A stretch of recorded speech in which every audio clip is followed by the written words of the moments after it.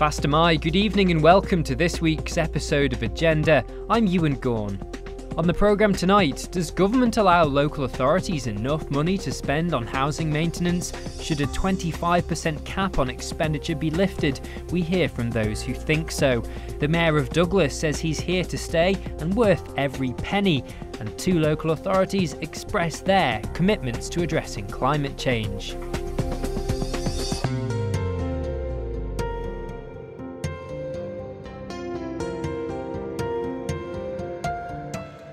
It's been revealed government has forked out 29% of its rental income on maintaining properties in its housing stock, but only permits local authorities to spend around 24 to 25%. The disparity was revealed in a House of Keys written answer provided by Infrastructure Minister Ray Harmer last week.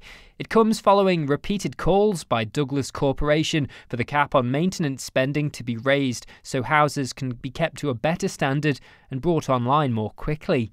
Well, the council's housing chair, Claire Wells, says an extra 4% of rental income would have allowed the council to spend $400,000 more on desperately needed upkeep, and has described the situation as frustrating.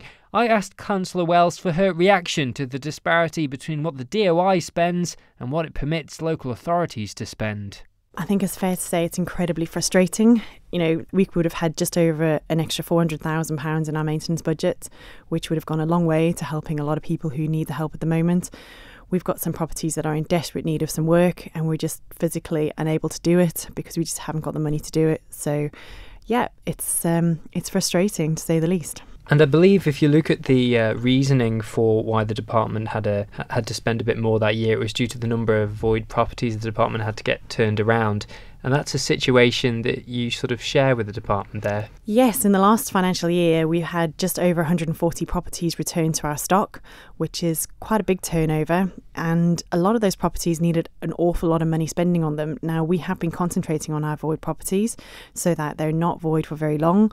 We can get them back on and have people in them as quickly as possible. Our last count, I think we had 10 void properties on the books, which is very good for us.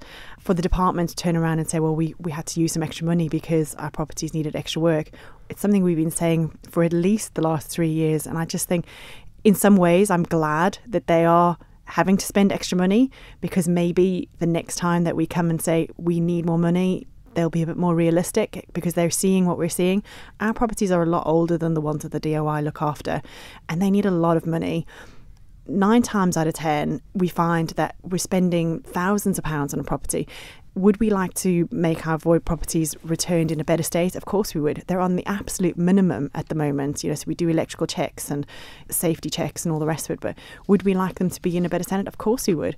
But we just haven't got the money to do it. So would you like to see the cap lifted or changed? How would you like to see things altered to allow you to maintain things to the standard you'd like? So as it is by the council, we've had a strategy that we put forward the year before last, where we asked for, at the very minimum of rental increases, to be a CPI. And this is just to literally cover our costs, because if the rental increase isn't CPI, we still have to pay CPI increases when they come. So it doesn't cover our costs if they don't do that. So that was one of the things.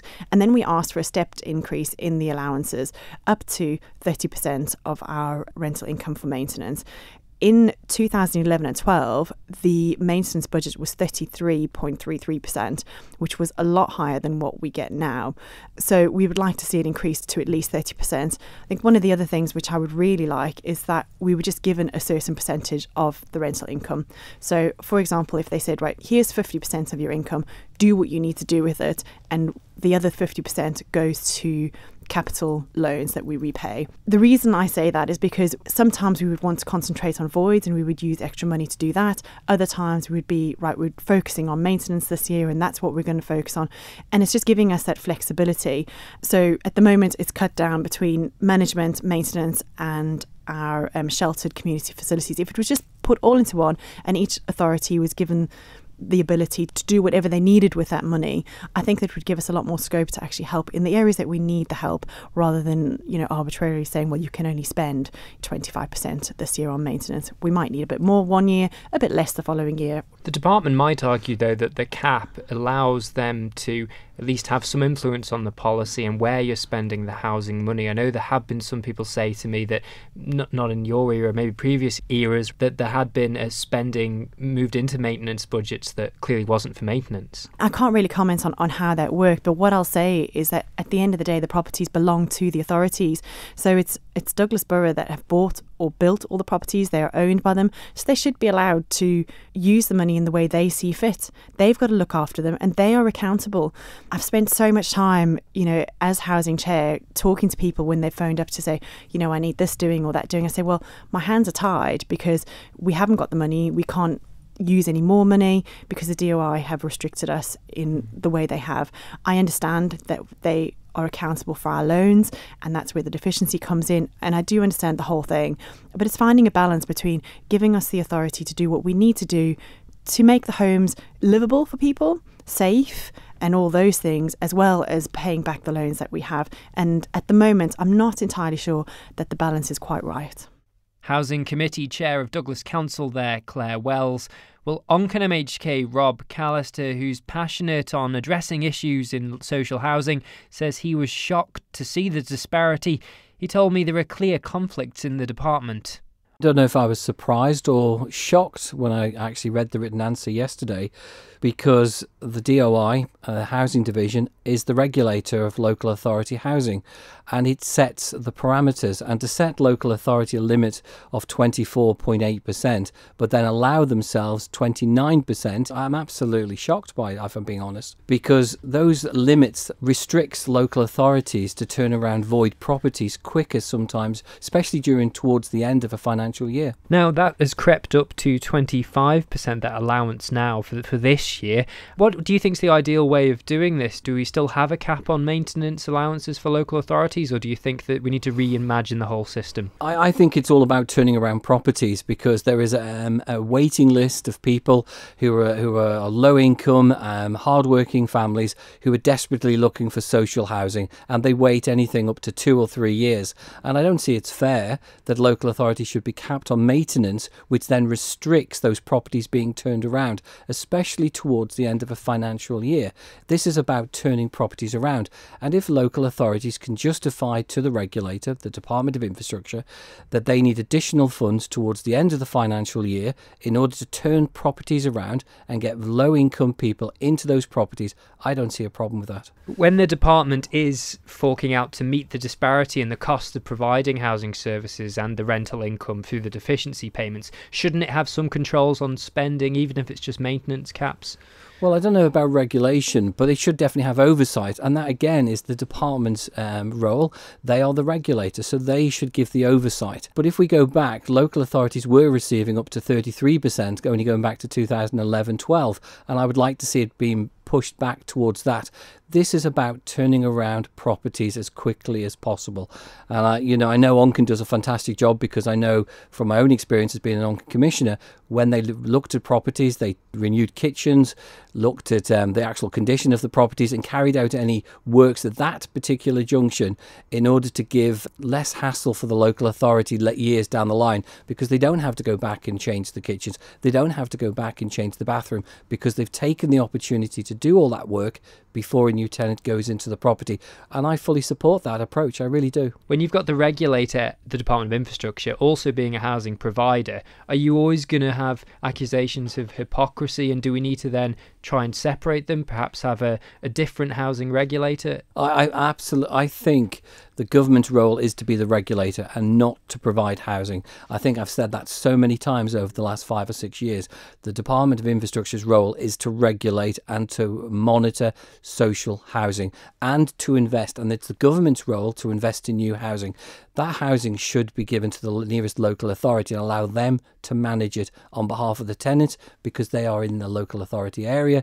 They have a good relationship already built up with the tenants, and they are the right people to run housing. It's not government's job, as far as I'm concerned, as far as I can see, to be a housing provider. A point that's also been raised to me by a local authority housing member is that rents haven't kept up with inflation, which has also meant that maintenance has been costly. They haven't been getting the rental income in line with inflation, while costs for materials have been going up with CPI, RPI.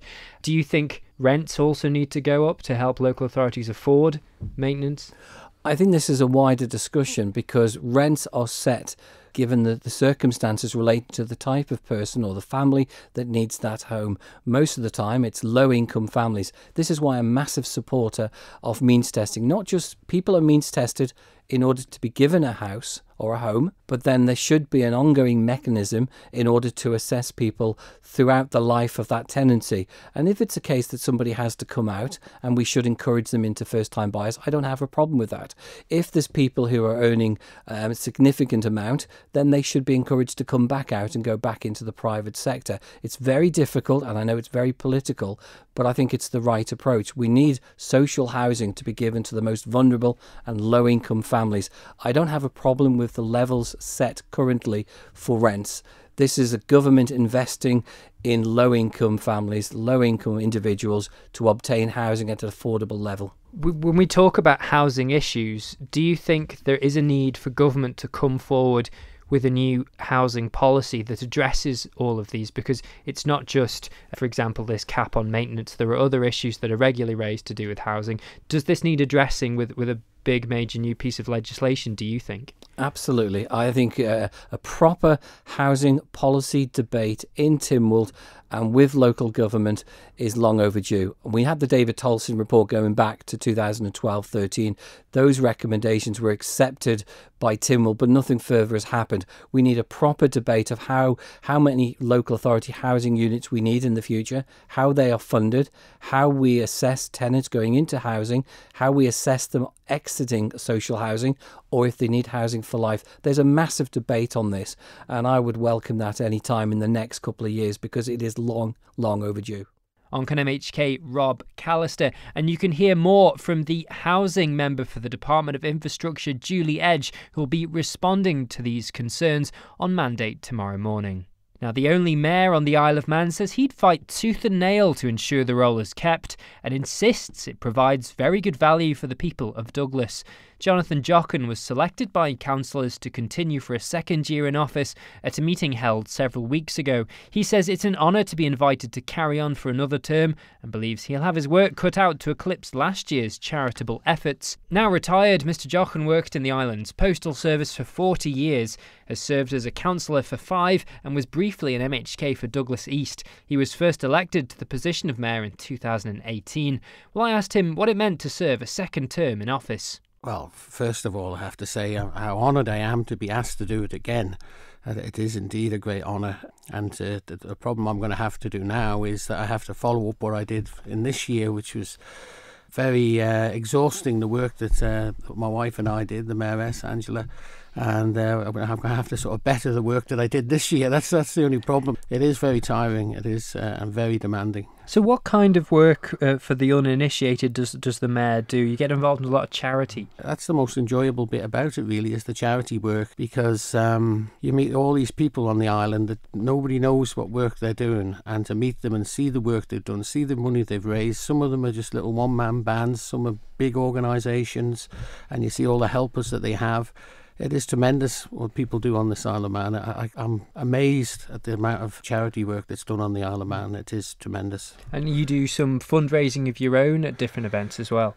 We have the Mayor's charity fund. This year we had SAFA, Douglas Rotary Club and the Manx Special Olympics, who are coming into the parlour tomorrow night to celebrate their great achievements that they had in, was it Abu Dhabi, wasn't it? Abu Dhabi, yes. And you'll be choosing new charities for the next year, is that how it works? Or yes, does it carry on? I think it's appropriate to pick some other charities, so we'll be thinking about that over the next month or so. And what else does the mayor do? Obviously, you're the public outward face of the council in some ways as a ceremonial role, but you also play a role in the chamber in the day-to-day running of the place as well. It's a non-political role, really. Sometimes it's a bit annoying sitting in the chair. I'd love to say something, but you're really just the chairman of the council. Do you think what the mayor does is value for the people of Douglas? Oh yes, it's a very good value for the people of Douglas. It's the mayor, it's not a job as such, it's not a paid job as such, where he does get an allowance for entertaining, and he gets a small allowance, a monthly allowance, but it certainly wouldn't cover most people say probably be minimum wage, to be quite honest. And for the work, I mean, today of 4 events I've got on today, so it's quite demanding. I mean, my last one's at 7:30, so I was up this morning at 9 o'clock out on something, and you know, it's just a continuous all the time. Really, it's to get a day off is a luxury. So, for those who might be critical of the position, would you always argue for it? Oh, certainly, yes. Well, I mean, we've got a mayor. We've only got one mayor on the Isle of Man. It is an important role. I mean, they fought hard to get it over 100 years ago. And all these ceremonial roles, I mean, yes, I'd fight tooth and nail to keep them. Mayor of Douglas, elect and select Jonathan Jochen.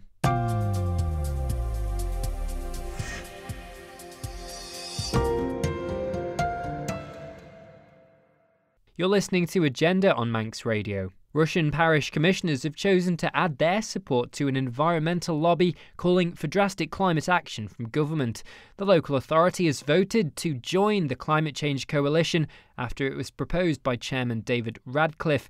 He told me the climate issue was bigger than just the parish. I think it's such a big issue. It's going to affect everybody on the planet, really, not just the people of Rushen or the Isle of Man. And I think it's important that we get people talking about it, just to try and get people to focus on it more. It's been sort of brushed under the carpet for years and years, along with lots of environmental problems, but I think they're all starting to show themselves now what could happen, and we really need to do something. So why the coalition? I suppose there's lots of ways you could have decided to do something. Why join the Climate Change Coalition? I think the more momentum that something like this gets behind it, the better. You know, the more organisations that join it, the more seriously it would be taken. People would take more notice of what's going on and what could be done, what needs to be done. I mean, it'd be easy to say this: the Isle of Man's so small, it's not going to make any difference, which is true. But I mean, you could say that about any country, any county, any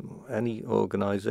Some might say, Russian parish commissioners, why are they getting involved? They're just a smallish local authority. What would you say to that? Well, everybody is part of the greater community of the island and the planet, and people need to get engaged with this. You know, we're representing the people of Rushen, yes, but we're all in this together, really. Rushen has been undertaking a number of initiatives as well, which are linked in, I suppose, to this. Could you just jog our memory? What have the commissioners been looking at? I suppose the most obvious thing we've been doing, it's a gradual process. It's been going on all over the island, really. When we need to replace street lights, putting in LED lights to replace the older type. I mean, that's not just Rushen. Everybody's been doing that, and that's one thing. Something else that I suggested at the end of last year, that as a means of mitigating climate change in some small way, we could look at doing some tree planting schemes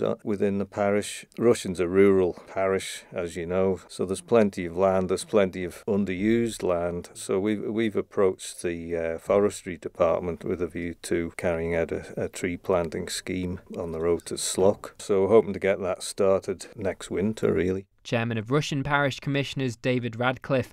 Well, in the same vein as Rushen, though a slightly different tack, the chairman of another local authority, which announced a climate change emergency last month, says national politicians can't keep kicking the issue down the line.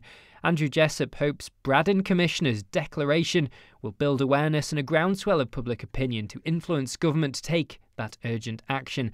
I asked Mr. Jessup whether, like Rushen, a small entity like Braddon Commissioners could make a difference. If nobody sort of takes responsibility for the situation that we're in from an environmental and climate perspective, then nobody is. So, as in other countries, and this has been the case, for example, in Australia, because the central government has been dragging its heels over implementing policies and actually rolling out action plans, some of the local authorities said, well, in that case, and we need to drive this from the bottom upwards. So if we declare a climate change emergency, then hopefully, that will start to sort of make greater awareness, more publicity, etc. And it will sort of grow a sort of groundswell of opinion, which hopefully will then start to influence our national politicians who realise then that they really have to do something and they can't continue to kick these issues down the road into the next body of politicians' responsibility. Those politicians would argue they've produced a series of reports, DOI, MUA, DEFRA, they've got this consultation ongoing. They'd argue they are moving the issue forward. Yeah, but again, it's all too slow.